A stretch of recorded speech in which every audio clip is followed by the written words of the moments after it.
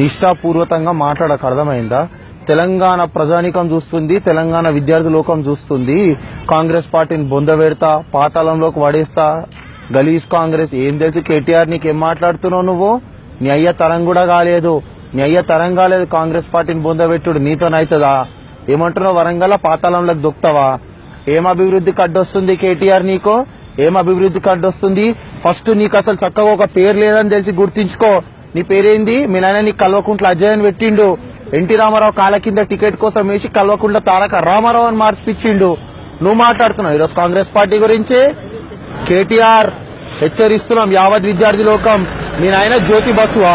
మీ నాయన తరతరాలు పరిపాలిస్తాడా? తెలంగాణ ప్రజల గుండెల్లో గుడి కట్టుకుండా. ఎందుకు గుడి కట్టుకుండు? ఎందుకు మళ్ళీ మీ నాయనకి ఎందుకు ఓటేస్తారు? ప్రతి ఒక్క అమరుల కుటుంబానికి 10 లక్షలు ఇచ్చిండు మీ నాయన, అందుకని మీ నాయన గుడి కట్టుకుండా. ఒక్కొక్క అమరుల కుటుంబానికి ఒక్కొక్క ఉద్యోగం ఇచ్చిండు, అందుకని మీ నాయన గుడి కట్టుకొని మళ్ళా గెలుస్తాడు. నేరేళ్ల ఘటన మొత్తం రాష్ట్రం కాదు దేశం అంతా మారుమోగినా కూడా నేరేళ్ల ఘటన గురించి మీ నాన్న స్పందించాలి, అందుకని మీ నాన్నకు మళ్ళీ ఓటేయాలా? మిర్చి రైతుల ఖమ్మంలో ఏం చేసిరో సంఖ్యలు వేసారు, అందుకని మళ్ళీ మీ నాన్నకు ఓటేయాలా? మీ నాన్న తెలంగాణ జాతిపితనా? తెలంగాణ జాతిని నాశనం చేయడానికి పుట్టిన ఒక చీడ పురుగు మీ నాన్న తప్ప జాతిపిత ఎన్నటికీ కాదు. విద్యార్థి లోకం ఎప్పటికీ కూడా దీన్ని యాక్సెప్ట్ చేయదు. ఎందుకు? 10 నోటిఫికేషన్లు వేస్తే 9 నోటిఫికేషన్లు ఫెయిల్, అందుకని మీ నాన్నని మళ్ళీ గెలిపియాలా?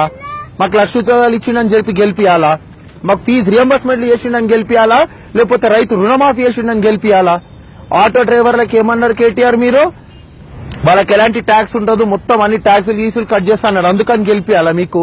ఎందుకు? మీ నాన్న అసలు ఏం చేసిండని చెప్పి మీ నాన్న 30-40 సంవత్సరాలు ఒక జ్యోతి బస్సులో 30-40 సంవత్సరాలు మీ నాన్న ముఖ్యమంత్రి ఉండడానికి కారణము?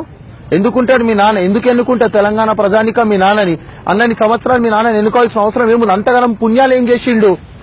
అరే బేవకూఫ్ కేటీఆర్, తెలంగాణ తెచ్చింది 1200 మంది అమరులు, ఇచ్చింది సోనియామ్మ తప్ప 2 ఎంపీలున్న నీ అయ్యనో 10 ఎమ్మెల్యేలున్న నీ అయ్య పెట్టిన టీఆర్ఎస్ పార్టో కాదు. నీ అయ్య నోరిప్తే అబద్దాలు, నీ అయ్య చాతలన్నీ అధర్మాలు, చేసే పనులన్నీ అవినీతి. నీ అయ్య ఖ్యాతి ఏందో తెలుసు ఈ రోజు రాష్ట్ర ప్రజలందరికీ, ఎంత దరిద్రపు ఖ్యాతో. మీ అయ్యది ఏం నీతి? మీ అయ్యది తెలంగాణ కోసం కొట్లాడోళ్ళకు ఉద్యోగాలు ఇచ్చిన నీత మీ అయ్యది. మీ అయ్యని మళ్ళా తీసుకొచ్చి ముఖ్యమంత్రిని చేస్తారు. 2019 వస్తుంది, నోరు అదుపులో పెట్టుకో. పొగరుంది కదా అని ఇష్టం ఉన్నట్టు మాట్లాడకు.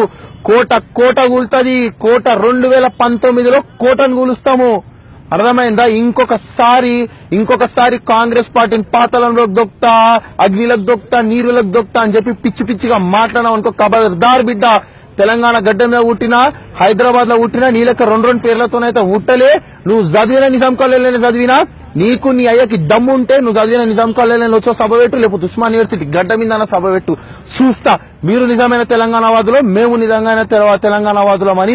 సోనియమ్మన్ గాని, రాహుల్ గాంధీ గాని వారసత్వ రాజకీయాలని చెప్పి నువ్వు ఇంకోసారి వాళ్ళ మీద ఎలాంటి మాటలు తూటాలు ఏమన్నా వేల్చినా, ఇంకోసారి కాంగ్రెస్ పార్టీని పాయింట్అవుట్ చేసినా, కేటీఆర్ నా సర్వం కోల్పోనికే రెడీ ఉన్నా గానీ రాబోయే సార్వత్రిక ఎన్నికల్లో మిమ్మల్ని తుక్కుతుకోడగొట్టడానికి ప్రతి ఒక్క తెలంగాణ బిడ్డ కంకణం కట్టుకుంటాడు.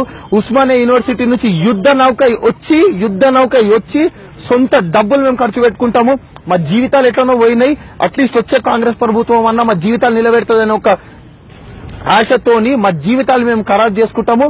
ఖచ్చితంగా నీ కోటను కూలుస్తామని చెప్పి ఉస్మానియా యూనివర్సిటీ ఆర్ట్స్ కాలేజ్ కళాశాల ముంగట నీకు హెచ్చరి. ఈ వీడియోపై మీ విలువైన కామెంట్స్ ని మాతో షేర్ చేసుకోండి. అండ్ ఇంకో విషయం, సబ్స్క్రైబ్ చేయడం మర్చిపోకండి.